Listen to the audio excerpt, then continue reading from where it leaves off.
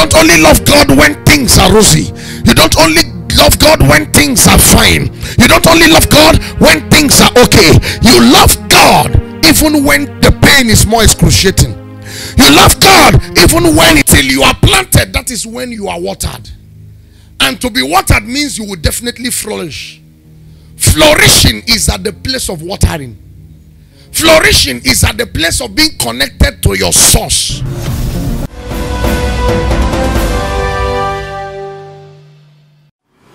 And let the believer take your seats as you shout the glorious amen. Amen. Likarato sigafreta. Linda Zugidara. Likaproto sida. Shalaguraga brigadozia. Lintarakatosia. Hallelujah. Are you excited to be in the house of the Lord? Amen. Amen. Amen. Are you excited to be in God's house this morning? May the hand of the Lord touch you. You will have a testimony in the mighty name of Jesus. Thank you, victorious King in heaven, for another opportunity to be a blessing to your people. Breathe life into your word and change the story of somebody in the mighty name of Jesus. 2 Sundays ago, that's the Sunday before last, which was the first Sunday of the month, the Lord began to lead us in a direction. And that's the direction we are meant to run with in the course of the month. I have told you about the vision God drops in our spirit to run with. It is either we are pursuing something or something is pursuing us. And I read from the book of 1 Peter chapter 5 verse 10 in that very first teaching of that Sunday. And I told us about establishment. The first book of 1 Peter chapter 5 verse 10, the Bible talks about after you have suffered a little while, it said he shall bless you, he shall strengthen you, he shall establish you, and he shall settle you. And therefore every establishment is what guarantees settlement. Every establishment guarantees settlement. Until you are established, there is no settlement yet. So establishment is what secures an empire. Establishment is what secures a kingdom. Establishment is what secures a business. Establishment is what secures every man. The security of every man is found at the place of establishment. Is God talking to somebody here? May God establish you, establish your business, establish your marriage, and establish all that concerns you. Amen. And I went ahead in that teaching to tell us about divine and material establishment. But may God establish you from all ramifications. Amen. And I went ahead to tell us secrets to divine establishment.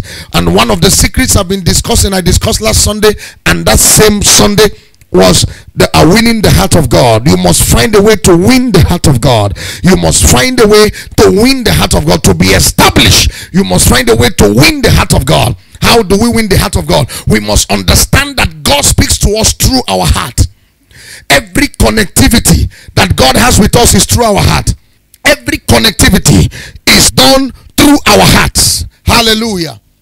And I pray and I decree, may God open your heart to find a connectivity with him in the mighty name of Jesus Christ. May God find a way to connect with you in the course of this season of establishment in the mighty name of Jesus. I said from the beginning that we discussed about establishment and how to be established. Number one, win the heart of God. How to be established, win the heart of God. How do you win the heart of God? Number one, love God unconditionally. Love God unconditionally. When you love God, you will not be forced to do some things. When you love God, nobody will remind you to be in church on time. When you love God, nobody will remind you to give to God your tithe, your 10%. When you love God, nobody will cajole you to work for God in God's house. So establishment will begin with you loving God unconditionally. Lord, I don't have money, but I still love you. Lord, I may not have funds in my account, but you are still my God. I cannot change you from being my God because of circumstances. Those are the unconditionalities that makes us know that you love God. You love God unconditionally. You don't only love God when things are rosy. You don't only love God when things are fine. You don't only love God when things are okay. You love God even when the pain is more excruciating. You love God even when it appears that all hope is lost. But can I pray for somebody this morning? May God give you a heart to love him.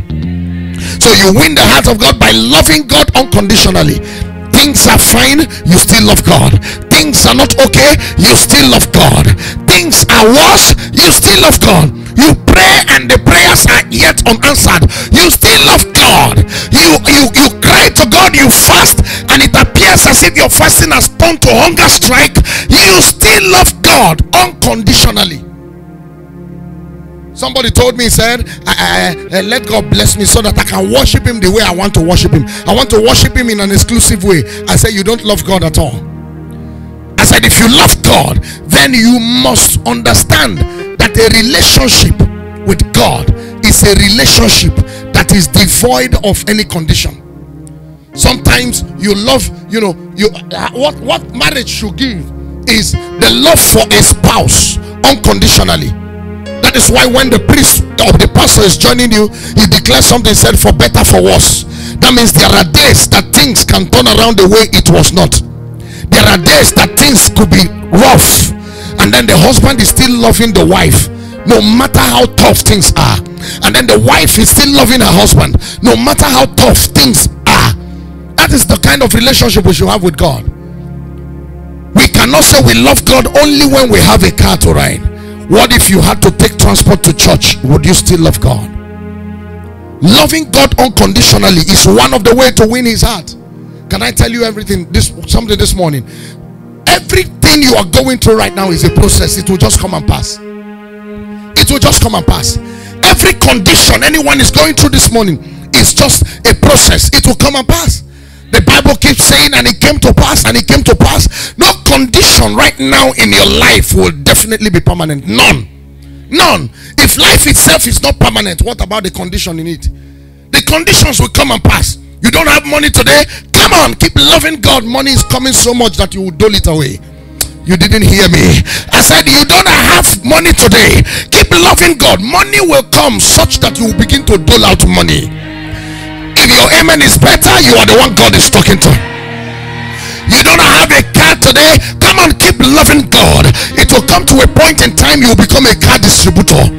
It will come to a point in time when people are celebrating birthdays, you give them car keys at their birthday gift. So shall it happen. Every level in life you are experiencing right now is just on the passive.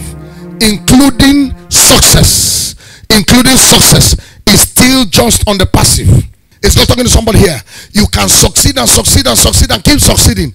There are some people that succeed and get to a point, and things could happen. The devil could bring his finger, something could go wrong, but for you will continually succeed. I didn't hear your amen like thunder. I am saying this because of people who are intimidating other people because of the success they have experienced. Some are James chapter 4 in verse 3, the Bible says, you ask and you receive not because you pray amiss. You pray amiss because you want to satisfy your personal lust with those things. There are some people whose prayers are not answered. Why? Because the essence or the purpose for which they are asking for something is to intimidate other people. So no success is also permanent. If you are using position or success or whatever to intimidate people, you must also understand that no condition is permanent. Where you are supposed to do good, you do bad because you are the one seated at that point. No condition is permanent. No seat is permanent. Even the presidential seat has a tenure of 4 years. It's God talking to somebody here. At most 8 years, the president will go, another one will come. So any president that is victimizing people today should also get ready, because a time will come when he would also be victimized if he's still alive. You don't understand what God is saying here. So every condition is on the passive. Understand that and love God unconditionally. Your unconditional love for God will make you win the heart of God, will make you connect to the heart of God, will make God speak to you. It is this unconditional love that will bring about intimacy. This unconditional love will now make you look for intimacy. That's number 2. You begin to connect God in an intimate relationship with him. You connect to the Father in an intimate relationship. What is intimacy with God? Intimacy is a close familiarity of friendship. is a close familiarity of friendship. So you connect with God at the place of intimacy. You get an intimate relationship with God. Your relationship with God is no longer the one that has to do with your pastor connecting you. It now has to do with God and you. So when your pastor ministers to you in the church, you will take it back to the table of your prayer altar and say, Father, this is what my spiritual father has told me. Lord, this is the direction you have to take it to. Is God talking to somebody here? Is God talking to somebody here? I pray for someone under the sound of my voice.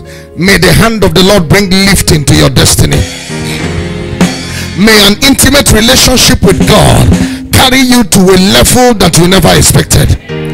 A level of total establishment. A level of establishment.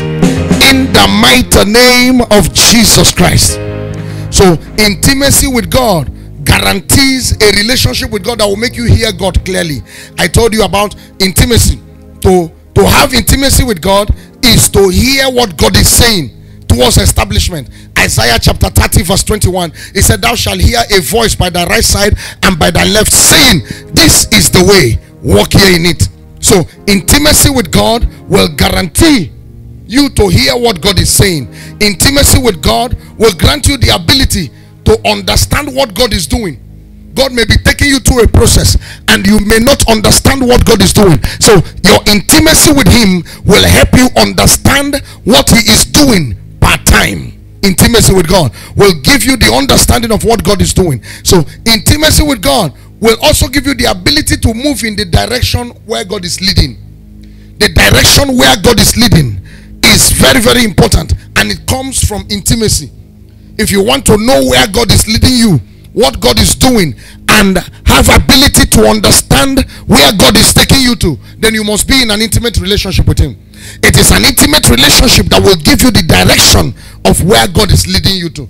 So no establishment will do without these three things: understanding what God is doing, understanding where God is taking you to, and understanding the direction of his leading.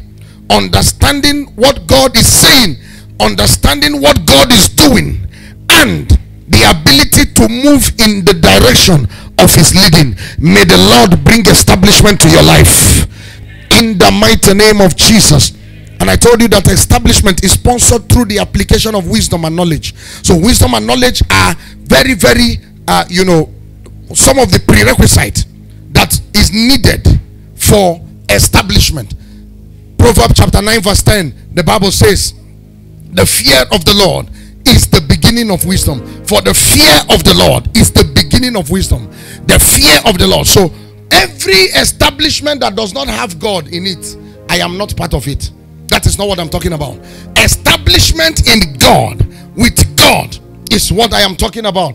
Because an establishment is only secured by the hand of God. May the Lord secure you from all ramification in the mighty name of Jesus Christ. And I told us 4 things about wisdom. Wisdom comes from listening. Wisdom comes from listening. Wisdom brings clarity. Wisdom is shown not only in what we say, but also in how we live. Wisdom is shown also in how we live. Wisdom should grow. Number 4, wisdom should grow. Luke chapter 2 verse 52, the Bible says, and the child grew in wisdom and in stature. Wisdom should grow. The place of intimacy is a medium of communication, and intimacy would have to do with prayer. It would have to live with, it would have to do with living a righteous life. It will have to do with keeping yourself for the Lord. You cannot have an intimate relationship with your wife and you will accept your wife to sleep with another man. Is it possible? Is it possible? You cannot have an intimate relationship with your husband and you accept that your husband will sleep with another person. So when we have an intimate relationship with God, we cannot have any other God aside from the Almighty God. And how do we make sure this is strong? It is made strong by reason of the things we do in the course of this intimate relationship. Number 1, prayer. Prayer. Have a prayer life. You pray at all times. The Bible says pray without ceasing. Pray without ceasing. Don't cease it. Pray. You are sitting down, pray. You want to undertake a task, pray. You want to travel, pray. You want to begin a new business, pray. Pray. Keep praying, he said in Isaiah 30:21, he said, thou shalt hear a voice by the right side saying, this is the way, walk ye in it. This is the way, walk ye in it. I pray that God will show somebody the way this morning. So the place of intimacy is so wonderful. And number 3 on winning the heart of God is to win the heart of God towards establishment. He said you must be planted. You must be planted. Psalm chapter 92 verse 13. Those that be planted in the house of the Lord shall flourish in the courts of our God. God is a supply source that secures the spiritual and the physical. God is a supply source that secures the spiritual and the physical. So any establishment that has no rooting in God is not an establishment. An establishment that has no rooting in God is not an establishment. It's not a guaranteed establishment. Rooting in God is what makes an establishment. Psalm 92, he said, those that be planted in the heart of our God, in the house of our God, those that be planted. If you are planted, that is the beginning point of your establishment. Being planted is the starting point of your establishment. Being planted is the ABC of establishment. You need to be planted. You need to be planted. As a matter of fact, to be planted means that not every pastor is your pastor. Not every prophet is your prophet. Not every minister of the gospel is your minister. We have prophets everywhere. We have pastors everywhere. We have ministers of the gospel everywhere. But you must identify which is your prophet. You must identify. To be planted means to be taprooted. I told us about the perennial crops. The perennial crops have a particular quality, and that quality is the fact that they have a taproot. They are planted because they know that they will not expire in 1 or 2 years. They get planted such that they get a source of supply that will give to other sources, which is the ordinary root. So to be planted, the Bible means, is to have a source and be planted in a place where you can grow both spiritually and physically. It said, they that be planted in the house of our God shall flourish in the courts of our God. Being planted means to have a guaranteed source of supply. Spiritual feeding is very, very involved in this. Spiritual feeding. Spiritual feeding. You must be planted where your spiritual life is paramount and is taken care of. You must be planted where your spiritual life is paramount, is taken care of. It is taken care of in the place of sharing the good news by the Logos word, and taken care of also in the area of the prophetic, and taken care of by also having a relationship with your minister of the gospel. A relationship with your minister is very, very important. There are some persons that like to go where there is, so much of coloration. But there are some people that they go there, they have an intimate encounter with God. They know they are connected with God, and they are also connected with their prophet. Is God talking to somebody here? Is God talking to somebody here? So to be planted means you will be watered, means you will be taken care of. You cannot be effectively watered if you are not planted. Until you are planted, that is when you are watered. And to be watered means you will definitely flourish. Flourishing is at the place of watering. Flourishing is at the place of being connected to your source. So they that be planted in the house of our God, anything that has carried your feet and left wherever you are coming from to settle you here, it means the Lord is about to plant somebody who is hearing this right now, that this is the place where you will find everything you are looking for. I can't mince what to say it. If God has directed your feet by however, maybe through the social media, maybe through an invitation by somebody, maybe somehow you have found your feet into this commission, it is a divine idea of planting. It's a divine orchestration to bring planting to your life. Ask yourself, since you have been gallivanting and running helter-skelter, what has it benefited you? It could benefit you a 1 second miracle. 1 second miracle, everything scatters again. But when you are planted, the storm will come. You are planted. When you are planted, the winter will come. The harmattan will be so excruciating. The sun will be so tough. You are still planted. You are still flourishing. Why? Because you are planted. So being planted is very, very important. If you want to win the heart of God, be planted. Somebody say, I am planted. Somebody say, I am planted. To be planted means you will not find any other source to help to find a way out. No other source. If you say you are serving God, let it be God and God alone. Let it not be today God, tomorrow Mammon, tomorrow, next tomorrow. It is now an affinity with the devil. Native doctor, he gives you soap to bath. And then you are still coming to church. Which one you did? You need to be planted. If you want to be planted with the native doctor, fine. It was before when people tell me, say, daddy, in fact, if I pray and this thing does not answer, honestly, I'll go to native doctor. I'll be saying, oh God, please let the person not go to native. If you want to go to native doctor, go and build your house there. In fact, live with him. Is God talking to somebody here? Is God talking to somebody here? He told Joshua, he said, today I have made, he said, I have created before thee. He said, choose ye this day whom you will serve. Choose ye this day. He said, choose you this day. Make your choice. Is God talking to somebody here? The fact that you are connected to a voodoo man or you want to join an occultic confraternity will not make me stop preaching the gospel. I will still preach. Is God talking to somebody here? So it's a matter of choice. But my assignment this morning is to give you the right choice. To understand that they that be planted in the Lord will definitely find flourishing. There is no two ways about it. You will definitely find flourishing. Why is it that you are coming to church, you are coming with boldness, but you are going to native doctor, you are hiding. You are covering face cap. You put, in fact, these days of mask, when I see some people, I will just be driving, see some people coming out from some kind of bush. The Spirit of God will tell me he went to see a native doctor. So people wear this mask now, not to prevent the virus, but to hide identity. Look at some people. They are not wearing it to prevent the virus. They are wearing it to hide identity. So if where you are going to will make you hide identity, your conscience will tell you that you are in the wrong place. You are doing the wrong thing. You only hide when you do the wrong thing. But when you are doing the right thing, you do it with audacity and authority. In fact, when people see you coming to church, they say, where they go? Nah, you don't know, say today and Sunday, make I go church. But how many of you can boldly say, I want to go and see Baba? You can't. So why use it to threaten the people of God? We are no longer threatened.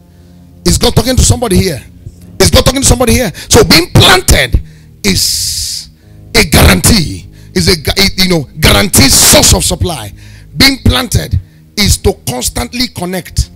To constantly connect. A tree that is planted do not move about. It remains.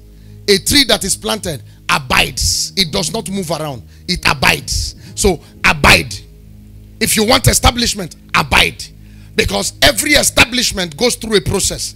It will go through the tilling of the ground. It will go through the blinding. It will go through the DPC. It will go through the lintel. It will go through the casting and the roofing.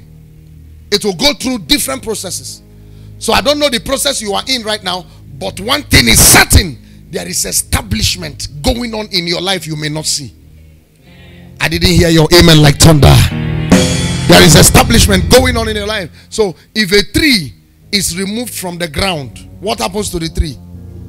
What happens to the tree? It dies.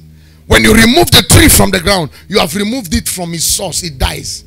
God has technically, in his wisdom and divine arrangement, created the world to fit into several creatures. For the tree will have to get its source of supply from the earth.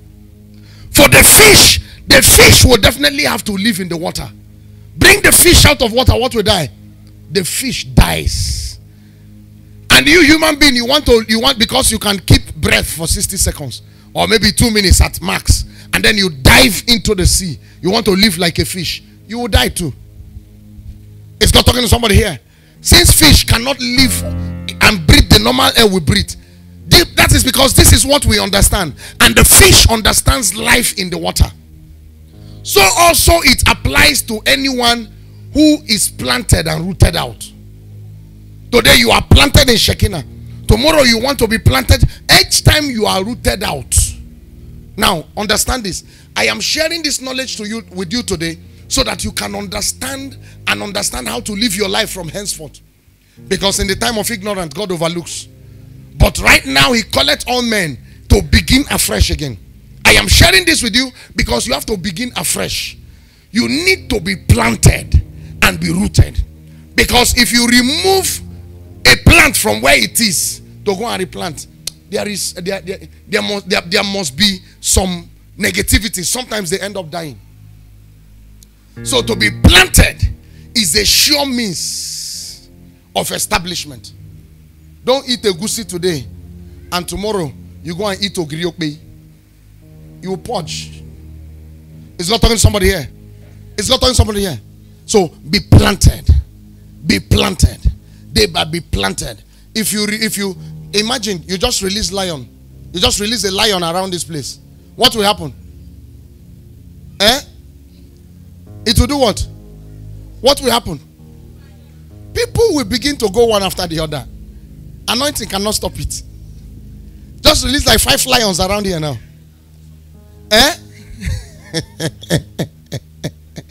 So where do lions have to live? In the forest. And when they are caught, they are put in the zoo on check.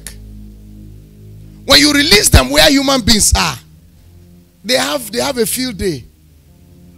They will eat you and eat me. Is God talking to somebody here? Is God talking to somebody here? And that is why certain things begin to happen in your life and finances the moment you are uprooted from where you are planted. You are uprooted from Shekinah. You begin to see certain kind of challenges, harsh times, tough times, things turn upside down. I'm not saying that Shekinah is the guaranteed place, but I'm just telling you what you should understand by way of divine knowledge. Being planted. He said, they that be planted in the house of our God. In the house of our God. I've told us several times. I said, check if you have found fulfillment in the place of your prayer and ask, Lord, tell me about this man of God. Tell me about this man of God and his wife. And then God speaks to you and said they are genuine. There is nothing that stops you from being planted. If the Spirit of God has spoken to you and said, this man and this woman are genuine people, ministers of God, you then remain planted. But if God speaks to you and says, these people, they are not genuine, please find another church.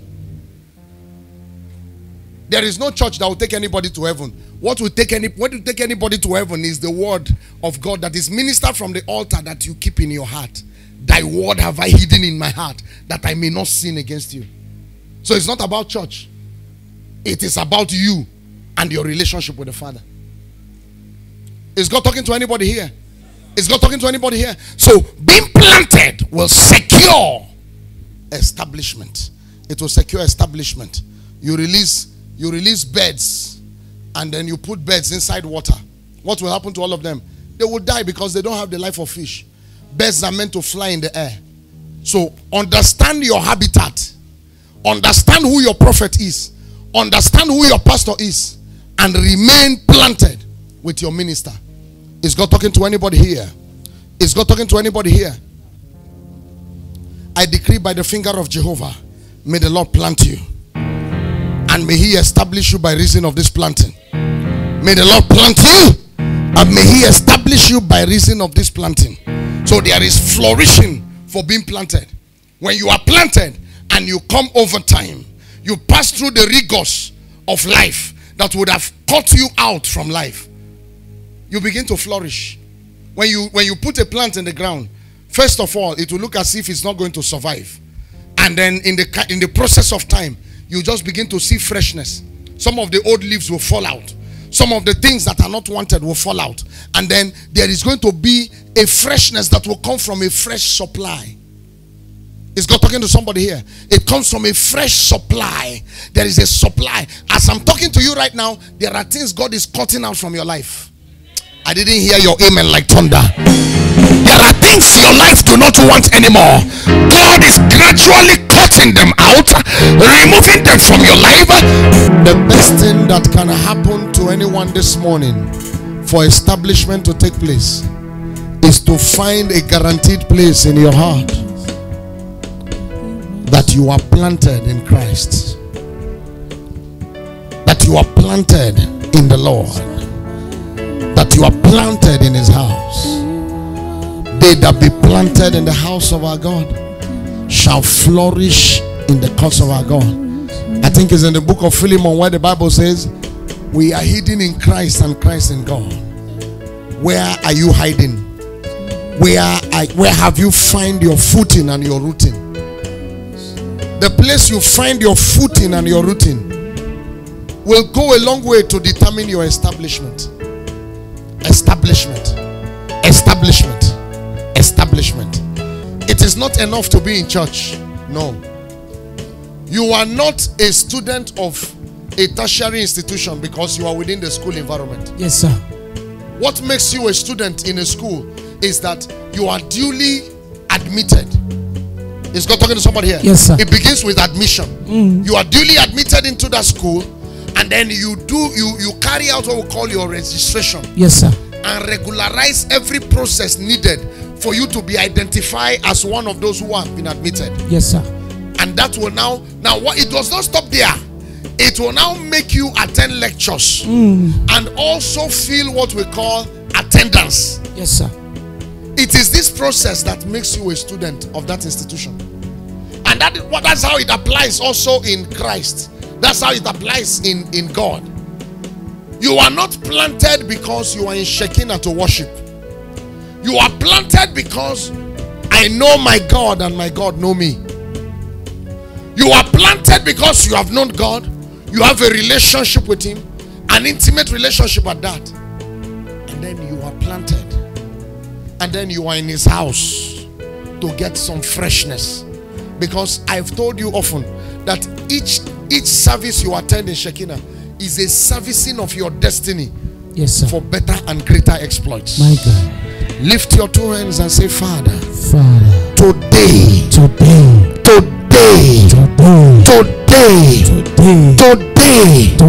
I declare before you, with my hands lifted, that I have made a choice, to follow you and you alone. I will serve you till I die. I will follow you till I die. I am not going to derail. As long as your grace carry me through. I have made up my mind to follow you till the end of my days. Open your mouth and turn it to prayer. Shabaleketoria.